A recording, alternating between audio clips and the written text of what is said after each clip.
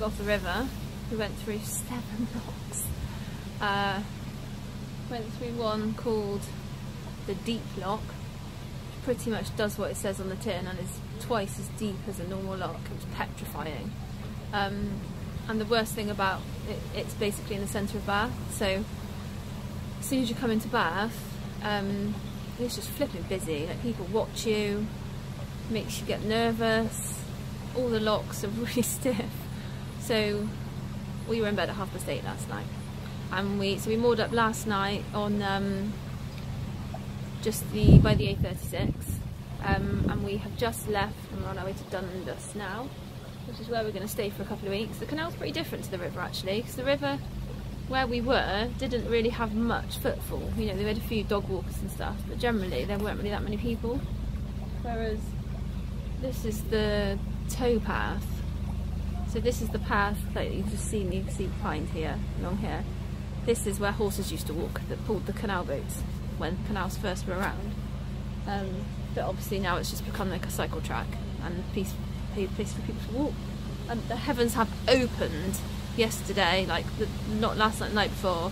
Pretty much rained in spits and spots yesterday, and then it's been pretty torrential all morning. So but just as we've set off thinking, oh god, the wind which keeps blowing you across the canal just seems to have gone. So seem to be catching this boat up at the rate of knots.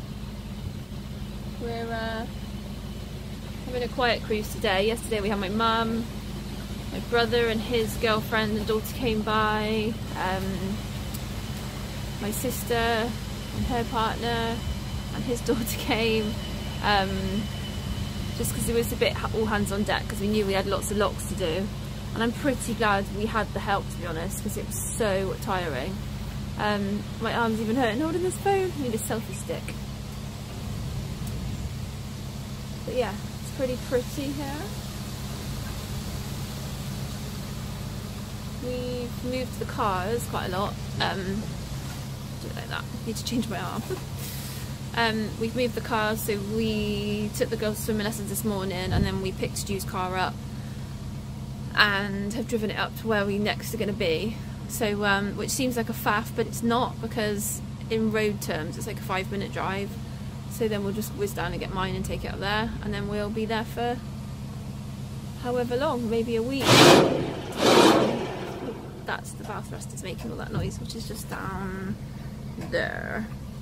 And that basically stops the front of the boat from going wayward where it's not supposed to.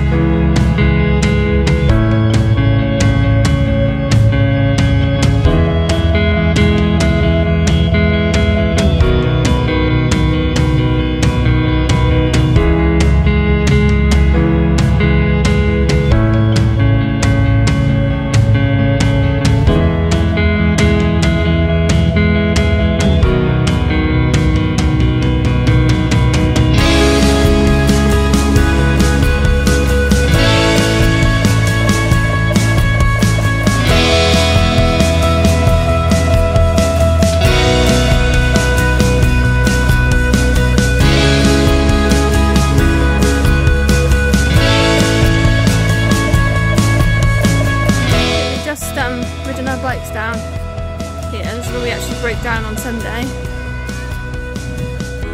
to come and get some new DVDs in this little shack. We're going to get some DVDs from this little shack. We've bought some money to put in the honesty pot. It's so cute. So what else can we get in here? Normally honey with it, seed bombs, garlic, eggs, chicken eggs, there's books, DVDs, Mara. Book I think it's courgette, but it's kind of as big enough to be a Mara.